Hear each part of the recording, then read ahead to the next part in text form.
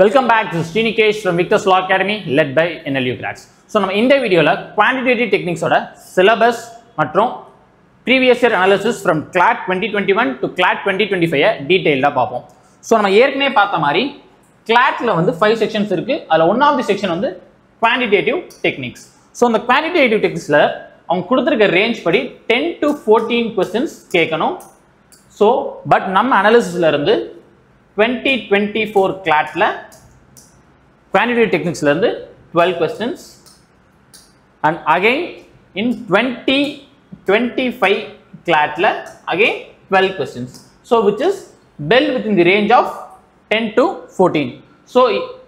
so quantitative techniques ல இருந்து வருஷம் 12 questions கேக்குறாங்க. அது எப்படி இருக்குன்னு பார்த்தோம்னா முன்னாடியே சொன்ன மாதிரி டைரக்ட் क्वेश्चंसா இருக்காது. it will be a comprehension based questions. There will be a passage. அந்த பேசேஜை தொடர்ந்து உங்களுக்கு 4 to 5 questions இருக்கும். அந்த பேசேஜில் உங்களுக்கு சில இன்ஃபர்மேஷன் டெக்ஸ்டுவல் இன்ஃபர்மேஷனாக இருக்கும், டேட்டா இன்டர்பிரேஷனாக இருக்கும் கொடுத்துருப்பாங்க.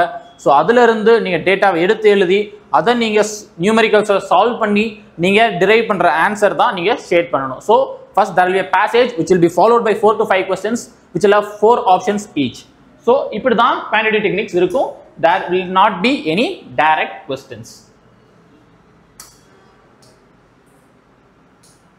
ஓகே, ஸோ இப்போ நம்ம வழக்கம் போல் கிளாட்டோட குவான்டிடேட்டிவ் டெக்னிக் சிலபஸ் பார்ப்போம். ஸோ நம்ம எப்பயும் போல் எங்கேருந்து எடுத்திருக்கோம், கிளாட் கன்சார்டியமோட வெப்சைட்லேருந்து எடுத்திருக்கோம். So the quantitative technique section of UG Claude 2025 will include short set of facts or propositions or other textual representation of numerical information followed by a series of questions. So நம்ம ஏற்கனவே சொன்ன மாதிரி இந்த passage நம்ம சொல்றோம் தெரியுமா, அந்த passage தான் அவங்க எப்படி இருக்குன்னு சொல்றாங்கன்னா it will be either in the form of facts or propositions or textual representation of numerical information. So இந்த மூணு ஃபார்ம்ல தான் பேசேஜ் இருக்குன்னு சொல்றாங்க. ஓகே, ஸோ அகைன் நம்ம சொன்ன மாதிரி it will be followed by a series of questions. So we are required to derive information from the passage or questions and apply mathematical operations on such information. For example, இப்போ நம்ம CLAT 2025 ஓட பேப்பரை பார்ப்போம். So அதுல இருந்து உங்களுக்கு ஒரு fair idea கிடைக்கும் இவங்க என்ன சொல்ல வராங்கன்னு. So CLAT 2025 paper. ஸோ இதில் பார்த்தீங்கன்னா there is a passage has been given. So அந்த பேசேஜில் certain information இருக்குது.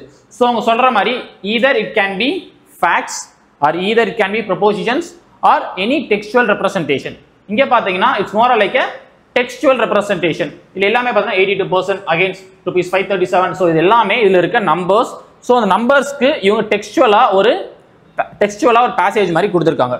ஸோ ஃபர்ஸ்ட் நம்ம என்ன பண்ணுவோம், இதுல இருந்து இந்த டேட்டாவை ஃபர்ஸ்ட் நம்ம எடுத்து தனியாக டேபிள் போட்டு எழுதுவோம். ஸோ அந்த டேபிள்ல இருந்து நம்ம என்ன பண்ணுவோம், நியூமெரிக்கல் வேல்யூஸை டிரைவ் பண்ணுவோம். ஸோ அதை டிரைவ் பண்ணி வர நியூமெரிக்கல் வேல்யூஸை இந்த சம்ஸில் அப்ளை பண்ணி இந்த சம்ஸில் என்ன எக்ஸ்பெக்ட் பண்ணுறாங்களோ இல்லை என்ன கேட்குறாங்களோ அதை நம்ம சால்வ் பண்ணுவோம். ஸோ இங்கே என்ன கேட்டிருக்காங்க, the wages paid to men working in agriculture sector is in Goa are ₹335 on an average. What is the amount of wages paid to women in the region? So இந்த கொஸ்டினுக்கு உள்ள data வந்து இங்கே இருக்கும். நம்ம டைரக்ட் கொஸ்டின்ஸ்ல பார்த்தீங்கன்னா இதுக்கான டேட்டாவும் இங்கேயே கொடுத்துருவாங்க. பட் இங்கே காம்பினேஷன் பேஸில் டேட்டா உள்ளே இருக்கும், இந்த பேசேஜில் இருக்கும். அந்த டேட்டாவை நம்ம வெளியே எடுத்து எழுதி ஸோ அது பெர்சன்டேஜா இல்லை ப்ரொபோர்ஷனில் இருந்துச்சுன்னா அதை வந்து நம்ம நியூமெரிக்கல் வேல்யூஸ் கன்வெர்ட் பண்ணி அங்கே அதை வந்து நம்ம சம்மில் அப்ளை பண்ணி நம்ம ஆன்சர் டிரைவ் பண்ணணும். ஸோ இப்படி தான் CLAT 2025 current quantitative techniques pattern இருக்குது.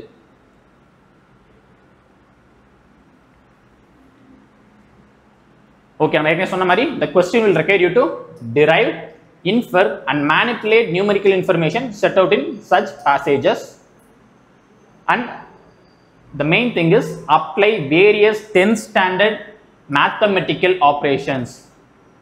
Students, please note this, 10th standard mathematical operations.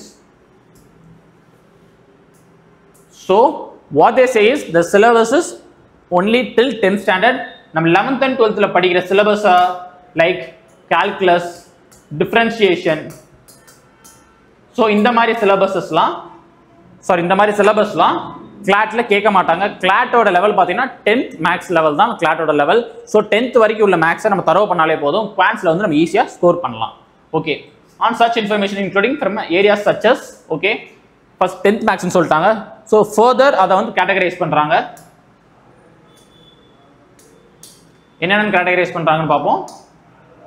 ratio and proportions, basic algebra, mensuration and statistical estimation. so இந்த சாப்டர்ஸ் கீழலாம் வரும்னு சொல்லி சொல்றாங்க. so it's more or like around 4 chapters but statistical estimation இதுல இருந்து பாத்து statistical estimation எடுத்துனா இதுல ratio proportion so அந்த மாதிரி எக்கச்சக்க chapters வரும். so இப்போ எல்லா சாப்டர்ஸையும் நம்ம 10th ல இருக்க வரைக்கும் எல்லா சாப்டர்ஸும் நம்ம படிக்கணுமா அந்த கேள்விக்கான பதில நம்ம வந்து क्वेश्चन பேப்பர் அனலைஸ் பண்ணும்போது நமக்கு தெரியும். so again preparing for UG CLAT so இங்கேயும் அவங்க என்ன சொல்லிருக்காங்கன்னா improve your speed of answering questions on quantitative techniques by practicing with materials such as 10th standard max textbook. so இங்கேயும் அவங்க again என்ன mention பண்றாங்கன்னா be thorough with your 10th standard mathematics textbook அத தான் mention பண்றாங்க. But 10th standard mathematics textbookலயே பார்த்தா நிறைய geometry சம்பந்தப்பட்ட சாப்டர்ஸ் எல்லாம் இருக்கும். பட் அதெல்லாம் படிக்கணுமான்னு கேட்டா நம்ம சிலபஸ் படி அதெல்லாம் படிக்க தேவையில்லை. ஏன்னா நம்மளுக்கு தேவைப்படுறது இங்க பாத்தீங்கன்னா ரேஷியோ ப்ரொபோர்ஷன், பேசிக் அல்ஜிப்ரா, மென்சுரேஷன், ஸ்டாட்டிஸ்டிக்கல் எஸ்டிமேஷன் மட்டும்தான். ஓகே, இதை வந்து நம்ம கிளாட் கொஸ்டின் பேப்பரோட பார்ப்போம். ஓகே, இது வந்து 2025 இருந்து 2021 இது வரைக்கும் எடுத்த கிளாட் பேப்பர்ல உள்ள என்னென்ன சாப்டர்ஸ்லாம் கேட்டிருக்காங்கன்னு முதல்ல பார்ப்போம். ஸோ ஃபர்ஸ்ட் இந்த சாப்டர்ஸ் மாத்திரம் தான் இத்தனை வருஷம் பேப்பர்ல கேட்டிருக்காங்க. இதை தவிர வேற எந்த கொஸ்டின்ஸும் கேட்கல. The most important one is percentage and simple interest, compound interest, average, ratio, proportion and profit and loss. So இதெல்லாம் தான் கேட்டிருக்காங்க. So இப்போ வந்து ஒரு பேசேஜ் இருக்கு. அந்த பேசேஜ்ல வெறும் பெர்சன்டேஜ் மாத்திரம் வருமான்னு கேட்டீங்கன்னா இல்ல, பெர்சன்டேஜ் ஒரு சம் பெர்சன்டேஜ்ல இருக்கும், சில சம் பார்த்தீங்கன்னா பெர்சன்டேஜ் ரேஷியோ ப்ரொபோர்ஷன்ல இருக்கும், சில சம் பார்த்தீங்கன்னா பெர்சன்டேஜ் அண்ட் ப்ராஃபிட் அண்ட் லாஸ்ல இருக்கும், அண்ட் சில சம் பார்த்தீங்கன்னா பெர்சன்டேஜ் அண்ட் சிம்பிள் இன்ட்ரெஸ்ட்ல இருக்கும். ஸோ இது எல்லாமே ஒரு மிக்ஸ் ஆஃப் தீஸ் கான்செப்ட்ஸ் தான் ஒரு சம்ல கேட்பாங்க. நீங்க வந்து ஒரு பேசேஜ்ல வந்து ஒரு டைப் ஆஃப் சாப்டர் இருந்து மாத்திரம் தான் கொஸ்டின் கேட்பாங்கன்னு தயவு செஞ்சு எதிர்பார்க்காதீங்க. there will be questions from multiple chapters, but இந்த multiple chaptersலாம் கிடையாது. we have only 5 chapters. இந்த 5 chapters இருந்து மட்டும் தான் இந்த 5 years questions வந்திருக்குது. பட் ஓகே சார், இந்த 5 அந்த இதுல வந்து மென்சுரேஷன்லாம் வரல, மென்சுரேஷனை பத்தி இல்ல questions வரலையான்னு கேட்டா ஆமா இது வரைக்கும் வரல. பட் அதுக்காக அதை நீங்க ஸ்கிப் பண்ணலாமான்னு கேட்டா no, you can't skip mensuration because they have clearly mentioned that mensuration and basic algebra இது ரெண்டுல இருந்து என்னதான் கொஸ்டின் வரலன்னு சொன்னாலும் இனிமே வரலாம். ஏன்னா it has been per se mentioned in the syllabus. so என்னதான் நம்ம ரேஷியோ ப்ரொபோர்ஷன் மற்ற ஸ்டாட்டிஸ்டிக்கல் எஸ்டிமேஷன்ஸ் அந்த பெர்சன்டேஜ் அந்த 5 சாப்டர் படிச்சாலும் அது போக நம்ம பேசிக் அல்ஜிப்ரா அண்ட் மென்சுரேஷன் படிக்கணும். பேசிக் அல்ஜிப்ரா அண்ட் மென்சுரேஷன் நம்ம ஸ்கிப் பண்ணலாமான்னு கேட்டா கிடையாது. இது வரை கொஸ்டின் பேப்பர்ல வரல சார், அதனால ஸ்கிப் பண்ணலாமான்னு கேட்டா no, you can't skip because it is mentioned in the syllabus. Okay, இப்போ நம்ம எதை ஃபர்ஸ்ட் டீடைல்டா பார்க்கணும்னா பெர்சன்டேஜ் பார்த்தீங்கன்னா எல்லா வருஷமும் கொஸ்டின்ஸ் கேட்டிருக்காங்க. ஸோ ஃபர்ஸ்ட் நீங்க பார்க்க வேண்டியது பெர்சன்டேஜ். ஏன்னா பெர்சன்டேஜ் பார்த்தீங்கன்னா பெர்சன்டேஜ் சிம்பிள் இன்ட்ரெஸ்ட்லையும் கேட்க முடியும், பெர்சன்டேஜை வச்சு ரேஷியோட கனெக்ட் பண்ணி கேட்க முடியும், அண்ட் பெர்சன்டேஜை வச்சு ப்ராஃபிட் அண்ட் லாஸை கனெக்ட் பண்ணி கேட்க முடியும். ஸோ ஃபர்ஸ்ட் நீங்க குவான்டிட்டிக்ஸ் ஆரம்பிக்கிறீங்கன்னா நீங்க ஃபர்ஸ்ட் தரவு பண்ண வேண்டிய chapter percentage. So first is percentage. So பெர்சன்டேஜ்க்கு அப்புறம் எது அதிகமாக கேட்டிருக்காங்கன்னு பாருங்க. ரேஷியோல 5 இயர்ஸ்ல 4 இயர்ஸ் ரேஷியோ கேட்டிருக்காங்க. ஸோ செகண்ட் நம்ம பார்க்க வேண்டிய சாப்டர் ரேஷியோ. ஸோ நெக்ஸ்ட் நம்ம என்ன பார்க்கணும், which is profit and loss. இதான் நம்மளோட third chapter. the fourth one is average and the fifth one is simple interest and compound interest. So இந்த ஆர்டர்ல நீங்க வந்து குவான்டிட்டி டெக்னிக்ஸை முடிச்சீங்கன்னா உங்களுக்கு ஈஸியா இருக்கும். ஏன்னா பெர்சன்டேஜ் ஒரு தடவை நீங்க முடிச்சுட்டு வரும்போது நீங்க பெர்சன்டேஜை வச்சு இந்த எல்லா சமும் சால்வ் பண்ண முடியும். அகைன் வித் ரேஷியோ வச்சு திரும்பி உங்களால பெர்சன்டேஜ் சால்வ் பண்ண முடியும். ஸோ இது எல்லாமே கிட்டத்தட்ட ஒரு இன்டர் கனெக்டட் அண்ட் இது ஒரு மிக்ஸா தான் வந்து உங்களுக்கு கொஸ்டின்ஸ்ல கேட்பாங்க.